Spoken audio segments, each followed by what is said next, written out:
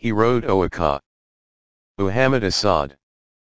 Thirst, Section 3-5. 3. Look there. Zaid's voice breaks through the silence, a hare. I turn my eyes to the bundle of grey fur that has leaped out of a clump of bushes, while Zaid slides down from his saddle, unslinging the wooden mace that hangs on the pommel. He bounds after the hare and swings the mace over his head for the throw, but just as he is about to hurl it, he catches his foot in a hammed root, falls flat on his face, and the hare disappears from sight. There goes a good supper, I laugh as he picks himself up, ruefully eyeing the mace in his hand. But mind it not, Zaid, that hare was obviously not our portion. No, it was not, he replies, somewhat absent-mindedly, and then I see that he is limping painfully. Didst thou hurt thyself, Zaid? Oh, it is nothing. I only twisted my ankle. It will get better in a little while. But it does not get better. After another hour in the saddle I can see beads of perspiration on Zaid's face, and when I take a look at his foot, I find that the ankle has been badly sprained and is angrily swollen. There is no use going on like this, Zaid. Let us make camp here, a night's rest will restore thee. All through the night Zaid seems to be restless with pain. He awakens long before dawn, and his sudden movement stirs me also from my uneasy sleep. I see only one camel, he says, and when we look around, we discover that one of the beasts, Zaid's, has indeed disappeared. Zaid wants to set out on mine to search for it, but his injured foot makes it difficult for him even to stand, not to speak of walking and mounting and dismounting. Thou rest, Zaid, and I shall go instead. It won't be difficult to find my way back by retracing my own tracks. And in the breaking dawn I ride away, following the tracks of the lost dromedary which wind across the sand valley and disappear behind the dunes. I ride for 1 hour, and another, and a third, but the tracks of the strayed animal go on, as if it had pursued a deliberate course. The forenoon is well advanced when I stop for a short halt, dismount, eat a few dates and drink from the small water skin attached to my saddle. The sun stands high, but somehow it has lost its glare. Dun-colored clouds, unusual at this time of year, float motionless under the sky. A strangely thick, heavy air envelopes the desert and softens the outlines of the dunes beyond their usual softness. An eerie stir over the summit of the high sand hill in front of me catches my eye. Is it an animal? The lost camel perhaps? But when I look more carefully, I see that the movement is not above but, in the dune, crest itself, the crest is moving, ever so slightly, ripplingly, forward, and then it seems to trickle down the slope toward me like the crest of a slowly breaking wave. A murky redness creeps up the sky from behind the dune. Under this redness its contours lose their sharpness and become blurred, as if a veil had suddenly been drawn across, and a reddish twilight begins to spread rapidly over the desert. A cloud of sand whirls against my face and around me, and all at once the wind begins to roar from all directions, crisscrossing the valley with powerful blasts. The trickling movement of the first hilltop has been taken up by all the sand hills within sight. In a matter of minutes, the sky darkens to a deep, rust-brown hue and the air is filled with swirling sand dust which, like a reddish fog, obscures the sun and the day. This is a sandstorm, and no mistake. My crouching dromedary, terrified, wants to rise. I pull it down by the halter, struggling to keep myself upright in the wind that has now assumed the force of a gale, and manage to hobble the animal's forelegs and, to make it more secure, a hind leg as well. Then I throw myself down on the ground and draw my abaya over my head. I press my face against the camel's armpit so as not to be choked by the flying sand. I feel the animal press its muzzle against my shoulder, no doubt for the same reason. I can feel the sand being heaped upon me from the side where I am unprotected by the dromedary's body and have to shift from time to time to avoid being buried. I am not unduly worried, for it is not the first time that I have been surprised by a sandstorm in the desert. Lying thus on the ground, tightly wrapped in my abaya, I can do nothing but wait for the storm to abate and listen to the roar of the wind and the flapping of my cloak, flapping like a loose sail, no. Like a banner in the wind, like the flapping of tribal banners carried on high poles by a Bedouin army on the march. Just as they flapped and fluttered nearly 5 years ago over the host of Najdi Bedouin riders, thousands of them, and I among them, returning from Arafat to Mecca after the pilgrimage. It was my second pilgrimage. I had spent 1 year in the interior of the peninsula and had managed to return to Mecca just in time to take part in the congregation of pilgrims on the plain of Arafat, to the east of the holy city. And on the way back from Arafat I found myself in the midst of a multitude of white-garbed Najdi Bedouins, riding in a tense gallop over the dusty plain, a sea of white-garbed men on honey yellow, golden brown and red-brown dromedaries a roaring, earth-shaking gallop of thousands of dromedaries pushing forward like an irresistible wave, the tribal banners roaring in the wind and the tribal cries with which the men announced their various tribes and the warlike deeds of their ancestors surging in waves over each detachment. For to the men of Najd, men of the Central Arabian highlands, war and pilgrimage spring from the same source. And the numberless pilgrims from other lands, from Egypt and India and North Africa and Java unaccustomed to such wild abandon, scattered in panic before our approach, for nobody could have survived who stood in the way of the thundering host, just as instantaneous death would have been the portion of a rider who fell from the saddle in the midst of the thousands and thousands of galloping mounts. However mad that ride, I shared the madness and abandoned myself to the hour and the whir and the rush and the roar with a wild happiness in my heart, and the wind that rushed past my face sang out, "Never again wilt thou be a stranger. Never again, among thy people." And as I lie in the sand under my flapping abaya, the roar of the sandstorm seems to echo, "Never again wilt thou be a stranger." I am no longer a stranger, Arabia has become my home. My western past is like a distant dream, not unreal enough to be forgotten, and not real enough to be part of my present. Not that I have become a lotus eater. On the contrary.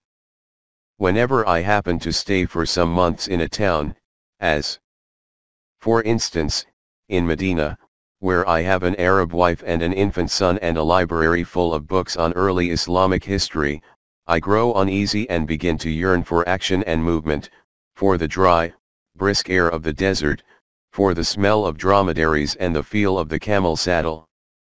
Oddly enough, the urge to wander that has made me so restless for the greater part of my life, I am a little over 32 now, and lures me again and again into all manner of hazards and encounters, does not stem so much from a thirst for adventure as from a longing to find my own restful place in the world, to arrive at a point where I could correlate all that might happen to me with all that I might think and feel and desire. And if I understand it rightly, it is this longing for inner discovery that has driven me, over the years, into a world entirely different, both in its perceptions and its outer forms, from all to which my European birth and upbringing had seemed to destine me. When the storm finally subsides, I shake myself free of the sand that has been heaped around me. My dromedary is half buried in it, but none the worse for an experience that must have befallen it many times. The storm itself, it would seem at first glance, has not done us any damage apart from filling my mouth, ears, and nostrils with sand and blowing away the sheepskin from my saddle. But soon I discover my error. All the dunes around me have changed their outlines. My own tracks and those of the missing camel have been blown away. I am standing on virgin ground. Now nothing remains but to go back to the camp, or at least to try to go back, with the help of the sun and the general sense of direction which is almost an instinct with someone accustomed to traveling in deserts. But here these two aids are not entirely reliable, for sand dunes do not allow you to go in a straight line and so to keep the direction you have chosen. The storm has made me thirsty, but, not expecting to be away from camp for more than a few hours, I have long ago drunk the last sip from my small water skin. However, it cannot be far to the camp, and although my dromedary has had no water since our last stop at a well some 2 days ago, it is an old campaigner and can be relied upon to carry me back. I set its nose toward where I think the camp must lie, and we start at a brisk pace. An hour passes, a second, and a third, but there is no trace of Zaid or of our camping ground. None of the orange-colored hills presents a familiar appearance. It would be difficult indeed to discover anything familiar in them even if there had been no storm. Late in the afternoon I come upon an outcrop of granite rocks, so rare in the midst of these sand wastes, and recognize them immediately. We passed them, Zaid and I, yesterday afternoon, not long before we made camp for the night. I am greatly relieved, for though it is obvious that I am way beyond the place where I hoped to find Zaid, having probably missed him by a couple of miles or so, it seems to me that it should not now be difficult to find him by simply going in a southwesterly direction, as we did yesterday. There were, I remember, about 3 hours between the rocks and our night camp, but when I now ride for 3 more hours, there is no sign of the camp or of Zaid. Have I missed him again? I push forward, always toward southwest, taking the movement of the sun carefully into account. 2 more hours pass, but still there is no camp and no Zaid. When night falls, I decide it is senseless to continue further, better rest and wait for the morning light. I dismount, hobble the dromedary, try to eat some dates but am too thirsty, and so I give them to the camel and lie down with my head against its body. It is a fitful doze into which I fall. Not quite sleep and not quite waking, but a succession of dream states brought about by fatigue, broken by a thirst that has gradually become distressing, and, somewhere in those depths which one does not want to uncover to oneself, there is that grey, squirming mollusk of fear. What will happen to me if I do not find my way back to Zaid and to our water skins? For, as far as I know, there is no water and no settlement for many days' journey in all directions. At dawn I start again. During the night I calculated that I must have gone too far to the south and that, therefore, Zaid's camp ought to be somewhere north-northeast of the place where I spent the night. And so toward north-northeast we go, thirsty and tired and hungry, always threading our way in wavy lines from valley to valley, circumventing sand hills now to the right, now to the left. At noon we rest. My tongue sticks to the roof of my mouth and feels like old, cracked leather, the throat is sore and the eyes inflamed. Pressed to the camel's belly, with my abaya drawn over my head, I try to sleep for a while, but cannot. The afternoon sees us again on the march, this time in a more easterly direction, for by now I know that we have gone too far west. But still there is no Zaid and no camp. Another night comes. Thirst has grown to be torment, and the desire for water the overpowering thought in a mind that can no longer hold orderly thoughts. But as soon as dawn lightens the sky, I ride on, through the morning, through noonday, into the afternoon of another day. Sand dunes and heat. Dunes behind dunes, and no end. Or is this perhaps the end of all my roads, of all my seeking and finding? Of my coming to the people among whom I would never again be a stranger.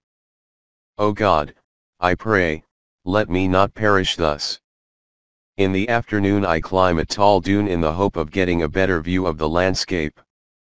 When I suddenly discern a dark point far to the east, I could cry with joy, only I am too weak for that, for this must be Zaid's encampment, and the waterskins, the two big waterskins full of water. My knees shake as I remount my dromedary. Slowly, cautiously, we move in the direction of that black point which can surely be nothing but Zaid's camp. This time I take every precaution not to miss it. I ride in a straight line, up sand hills, down sand valleys, thus doubling, trebling our toil, but spurred by the hope that within a short while, within 2 hours at the most, I shall reach my goal. And finally, after we have crossed the last dune crest, the goal comes clearly within my sight. And I rein in the camel, and look down upon the dark something less than half a mile away, and my heart seems to stop beating, for what I see before me is the dark outcrop of granite rocks which I passed 3 days ago with Zaid and revisited 2 days ago alone. For 2 days I have going in a circle. 4. When I slide down from the saddle, I am entirely exhausted. I do not even bother to hobble the camel's legs, and indeed the beast is too tired to think of running away. I weep, but no tears come from my dry, swollen eyes. How long it is since I have wept. But, then, is not everything long past? Everything is past, and there is no present. There is only thirst, and heat, and torment. I have been without water for nearly 3 days now, and it is 5 days since my dromedary has had its last drink. It could probably carry on like this for 1 day more, perhaps 2, but I cannot, I know it, last that long. Perhaps I shall go mad before I die, for the pain in my body is ensnarled with the dread in my mind, and the one makes the other grow, searing and whispering and tearing. I want to rest, but at the same time I know that if I rest now I shall never be able to get up again. I drag myself into the saddle and force the dromedary with beating and kicking to get up, and almost fall from the saddle when the animal lurches forward while rising on its hind legs and, again, when it lurches backward, straightening its forelegs. We begin to move, slowly, painfully, due west. Due west, what a mockery! What does due west amount to in this deceptive, undulating sea of sand hills? But I want to live. And so we go on. We plod with the rest of our strength through the night. It must be morning when I fall from the saddle. I do not fall hard, the sand is soft and embracing. The camel stands still for a while, then slides down with a sigh on its knees, then on its hind legs, and lies crouched by my side with its neck stretched on the sand. I lie on the sand in the narrow shadow of the dromedary's body, wrapped in my abaya against the heat outside me and the pain and thirst and dread within me. I cannot think any more. I cannot close my eyes. Every movement of the lids is like hot metal on the eyeballs. Thirst and heat. Thirst and crushing silence. A dry silence that swathes you in its shroud of loneliness and despair and makes the singing of blood in your ears and the camel's occasional sigh stand out threateningly, as though these were the last sounds on earth and you too, the man and the beast, the last living beings, doomed beings, on earth. High above us, in the swimming heat, a vulture circles slowly, without ever stopping, a pinpoint against the hard paleness of the sky, free and above all horizons. My throat is swollen, constricted, and every breath moves, 1,000 torturing needles at the base of my tongue, that big tongue which should not move but cannot stop moving in pain, backward, forward, like a rasp against the dry cavity of my mouth. All my insides are hot and intertwined in one unceasing grip of agony. For seconds the steely sky becomes black to my wide-open eyes. My hand moves, as if of its own, and strikes against the hard butt of the carbine slung on the saddle peg. And the hand stands still, and with sudden clarity the mind sees the 5 good shells in the magazine and the quick end that a pressure on the trigger could bring. Something in me whispers, move quickly, get the carbine before you are unable to move again. And then I feel my lips move and shape toneless words that come from some dark recesses of my mind, we shall try you. Most certainly try you, and the blurred words slowly assume shape and fall into pattern, a verse from the Quran, we shall most certainly try you with fear and hunger and with the lack of possessions and labor's fruits. But give the good tiding to those who remain steadfast and, when calamity befalls them, say, behold, to God we belong and unto him do we return. Everything is hot and dark, but out of the hot darkness I sense a cooling breath of wind and hear it rustle softly, wind rustling, as if in trees, over water, and the water is the sluggish little stream between grassy banks, near the home of my childhood. I am lying on the bank, a little boy of 9 or 10 years, chewing a grass stalk and gazing at the white cows which graze nearby with great, dreamy eyes and the innocence of contentment. In the distance peasant women work in the field. One of them wears a red headkerchief and a blue skirt with broad red stripes. Willow trees stand on the bank of the stream, and over its surface glides a white duck, making the water glitter in its wake. And the soft wind rustles over my face like an animal's snort. Oh, yes, it is indeed an animal's snort. The big white cow with the brown spots has come quite close to me and now nudges me, snorting, with its muzzle, and I feel the movement of its legs by my side.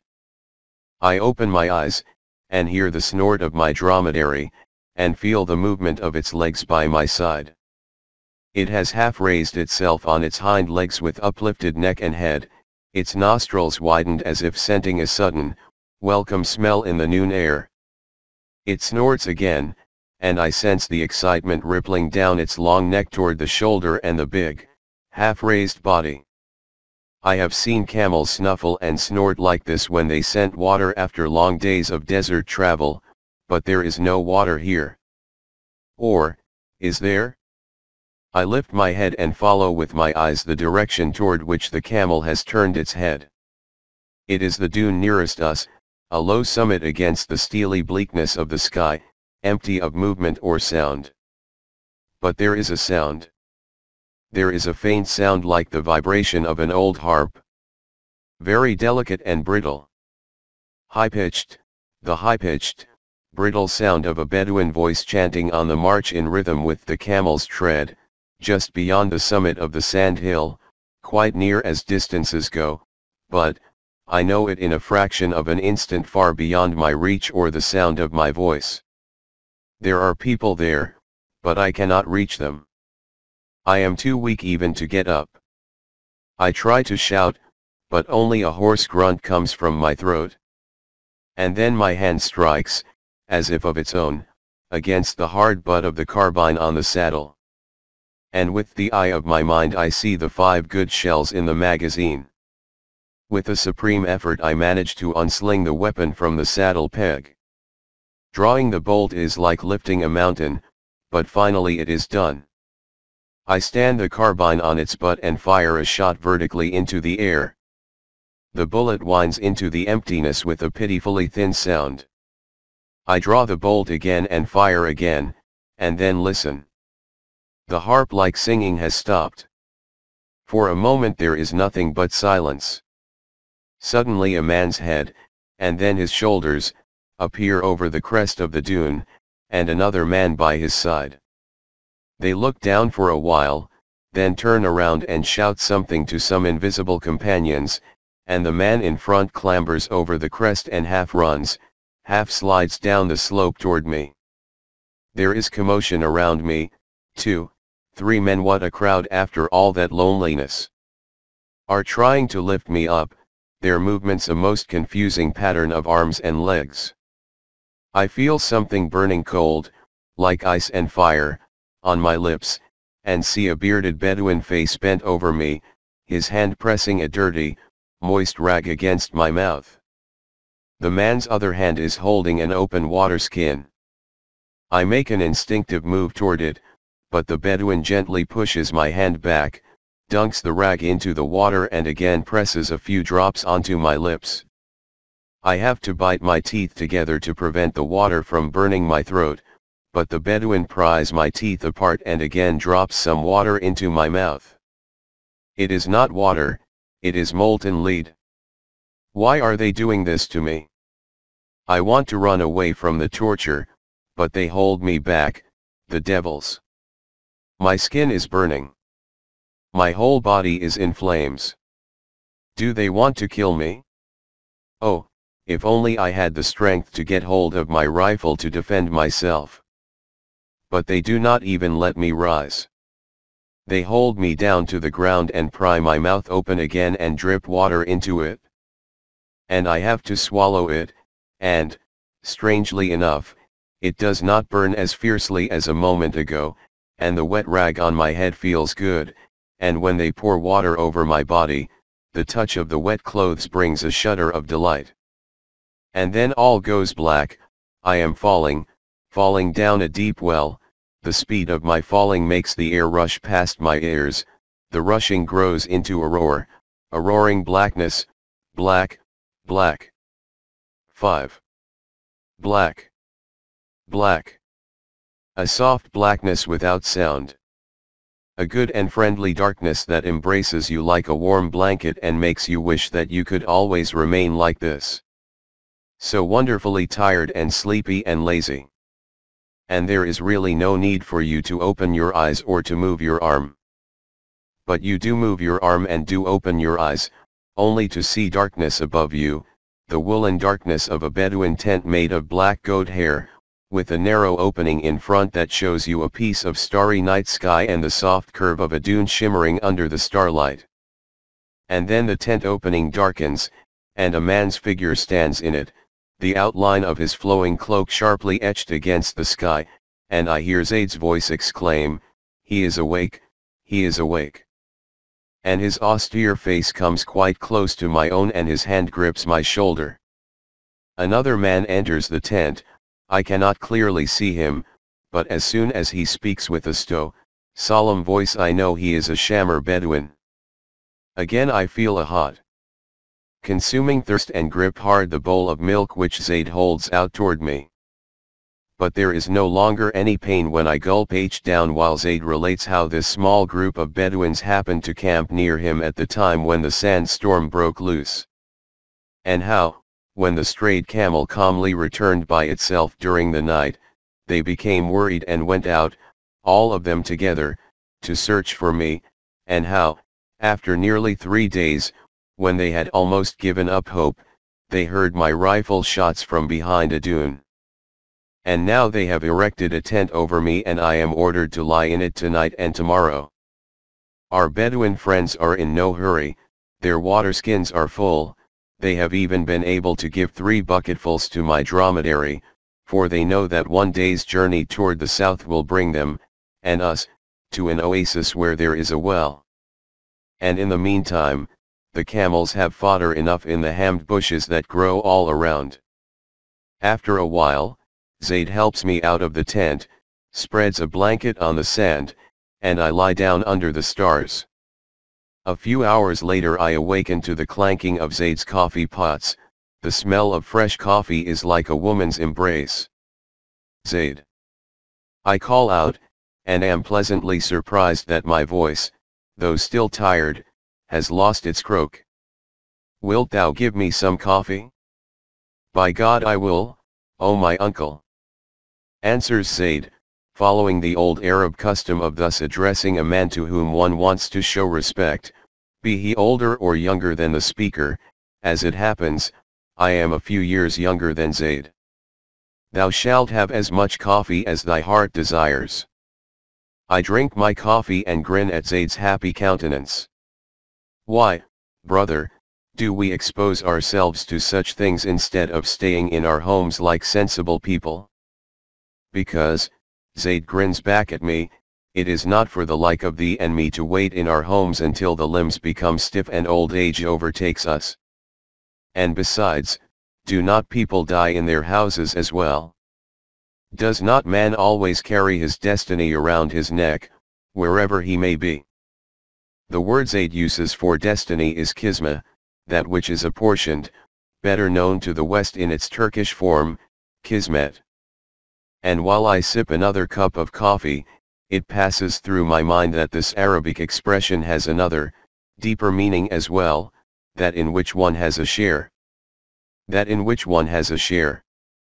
These words strike a faint, elusive chord in my memory. There was a grin that accompanied them. Whose grin?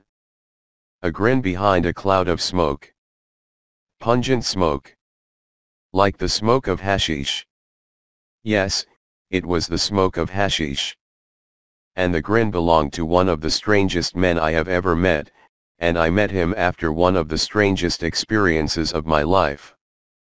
While trying to escape from a danger that seemed to be imminent in its threat, I had been racing, without knowing it, into a danger far more real, far more imminent, than the one I was trying to elude, and both the unreal danger and the real one led to another escape.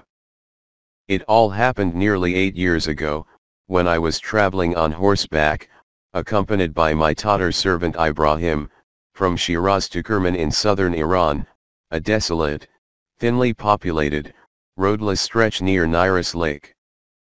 Now, in winter, it was a squelchy, muddy steppe with no villages in the vicinity, hedged into the south by Kut-i-Gushnegan, the mountains of the Hungary. Toward the north it dissolved into the swamps that bordered the lake. In the afternoon, as we circumvented an isolated hill, the lake came suddenly into view, a motionless green surface without breath or sound or life, for the water was so salty that no fish could live in it. Apart from a few crippled trees and desert shrubs, the salty soil near its shores did not allow any vegetation to grow. The ground was lightly covered with muddy snow, and over it, at a distance of about 200 yards from the shore, ran a thinly outlined path. The evening fell and the caravanserai of Khan-i-Kaith, our goal for the night, was nowhere in sight. But we had to reach it at any price. Far and wide there was no other settlement, and the nearness of the swamps made progress in darkness extremely hazardous. In fact, we had been warned in the morning not to venture there alone, for one false step might easily mean sudden death. Apart from that, our horses were very tired after a long day's march over oozy ground and had to be rested and fed. With the coming of the night, heavy rain set in. We rode, wet and morose and silent, relying on the instinct of the horses rather than on our useless eyes. Hours passed, and no caravanserai appeared. Perhaps we had passed it by in the darkness and would now have to spend the night in the open under a downpour that was steadily mounting in strength. The hooves of our horses splashed through water, our sodden clothes clung heavily to our bodies. Black and opaque hung the night around us under its veils of streaming water. We were chilled to the bone, but the knowledge that the swamps were so close was even more chilling. Should the horses at any time miss the solid ground, then may God have mercy upon you, we had been warned in the morning. I rode ahead, with Ibrahim following perhaps 10 paces behind. Again, and again the terrifying thought, had we left Khan-i-Kaith behind us in the darkness? What an evil prospect, to have to spend the night under the cold rain, but if we proceeded farther, what about the swamps? All of a sudden a soft, squishy sound from under my horse's hooves. I felt the animal slide in the muck, sink in a little, draw up one leg frantically, slide again, and the thought pierced my mind, the swamp. I jerked the reins hard and dug my heels into the horse's flanks. It tossed its head high and started working its legs furiously. My skin broke out in cold perspiration. The night was so black that I could not even discern my own hands, but in the convulsive heaving of the horse's body I sensed its desperate struggle against the embrace of the swamp. Almost without thinking, I grabbed the riding crop which ordinarily hung unused at my wrist and struck the horse's hind quarters with all my might, hoping thus to incite it to utmost effort, for if it stood still now, it would be sucked, and I with it, deeper and deeper into the mud. Unaccustomed to such ferocious beating, the poor beast, a Kashgar stallion of exceptional speed and power, reared on its hind legs, struck the ground with all fours again, strained gaspingly against the mud, jumped, slipped, heaved itself forward again, and slipped again, and all the time its hooves beat desperately against the soft, oozy mire. Some mysterious object swept with a swish over my head. I raised my hand and received a hard, incomprehensible blow. What from? Time and thought tumbled over one another and became confused. Through the splashing of the rain and the panting of the horse I could hear, for seconds that were like hours, the relentless sucking sound of the swamp. The end must be near. I loosened my feet from the stirrups, ready to jump from the saddle and try my luck alone. Perhaps I could save myself if I lay flat on the ground, when suddenly, unbelievably, the horse's hooves struck against hard ground, once, twice. And, with a sob of relief, I pulled the reins and brought the quivering animal to a standstill. We were saved. Only now did I remember my companion and called out, full of terror, "Ibrahim." No answer. My heart went cold. Ibrahim. But there was only the black night around me and the falling rain. Had he been unable to save himself? With a hoarse voice I called out once again, "Ibrahim." And then, almost beyond belief, a shout sounded faintly from a great distance, "Here! I am here!" Now it was my reason's turn to stand still. How had we become so widely separated? Ibrahim! Here! Here! And following the sound, leading my horse by the reins and testing every inch of ground with my feet, I walked very slowly, very carefully toward the distant voice, and there was Ibrahim, sitting calmly in his saddle. "What has happened to you, Ibrahim? Didn't you also blunder into the swamp?" "Swamp? No, I simply stood still when you suddenly, I don't know why, galloped away." Galloped away. The riddle was solved.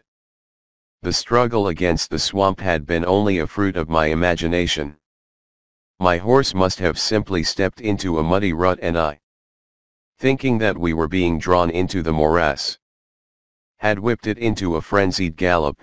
Cheated by the darkness, I had mistaken the animal's forward movement for a desperate struggle against the swamp, and had been racing blindly through the night, unaware of the many gnarled trees that dotted the plain. These trees, and not the swamp, had been the immediate, real danger.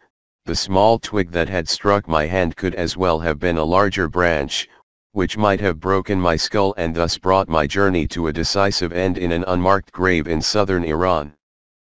I was furious with myself, doubly furious because now we had lost all orientation and could no longer find a trace of the path. Now we would never find the caravanserai. But once again I was mistaken. Ibrahim dismounted to feel the terrain with his hands and so perhaps to rediscover the path, and while he was crawling thus on all fours, his head suddenly struck a wall, the dark wall of the caravanserai of Khan-i-Kaith. But for my imaginary blundering into the swamp we would have gone on, missed the caravanserai and truly lost ourselves in the swamps which, as we subsequently learned, began less than 200 yards ahead. The caravanserai was one of the many decayed remnants of the epoch of Shah Abbas the Great, mighty blocks of masonry with vaulted passageways, gaping doorways, and crumbling fireplaces. Here and there you could discern traces of old carving over the lintels and cracked majolica tiles. The few inhabitable rooms were littered with old straw and horse dung. When Ibrahim and I entered the main hall, we found the overseer of the caravanserai seated by an open fire on the bare ground. At his side was a barefooted man of diminutive size draped in a tattered cloak. Both rose to their feet at our appearance, and the little stranger bowed solemnly with an exquisite, almost theatrical gesture, the right hand placed over the heart. His cloak was covered with innumerable multicolored patches, he was dirty, entirely unkempt, but his eyes were shining and his face serene. The overseer left the room to attend to our horses. I threw off my soaked tunic, while Ibrahim immediately set himself to making tea over the open fire. With the condescension of a great lord who forfeits none of his dignity by being courteous to his inferiors, the odd little man graciously accepted the cup of tea which Ibrahim held out toward him. Without any show of undue curiosity, as if opening a drawing-room conversation, he turned to me, "You are English, Janabi Ali?" "No, I am an Amsa'i, Austrian." "Would it be improper to ask if it is business that brings you to these parts?" "I am a writer for newspapers," I replied. "I am traveling through your country to describe it to the people of my own. They love to know how others live and what they think." He nodded with an approving smile and lapsed into silence. After a while he drew a small clay water pipe and a bamboo rod from the folds of his cloak. He attached the rod to the clay vessel, then he rubbed something that looked like tobacco between his palms and placed it carefully, as if it were more precious than gold, in the bowl of the pipe, covering it with live coals. With a visible effort, he drew in the smoke through the bamboo rod, violently coughing and clearing his throat in the process. The water in the clay pipe bubbled and a biting odor began to fill the room. And then I recognized it. It was Indian hemp, hashish, and now I understood also the man's strange mannerisms. He was a hashishi, an addict. His eyes were not veiled like those of opium smokers, they shone with a kind of detached, impersonal intensity, staring into a distance that was immeasurably removed from the real world around them. I looked on in silence. When he finished his pipe at last, he asked me, "Will you not try it?" I refused with thanks. I had tried opium once or twice, without any particular enjoyment, but this hashish business seemed too strenuous and unappetizing even to try.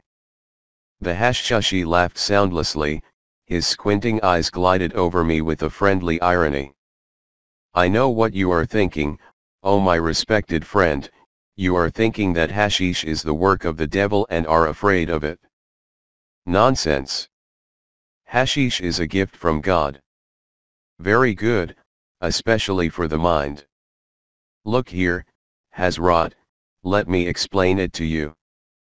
Opium is bad, there can be no doubt about it, for it awakens in man a craving for unattainable things, it makes his dreams greedy, like those of an animal. But hashish silences all greed and makes one indifferent to all things of the world.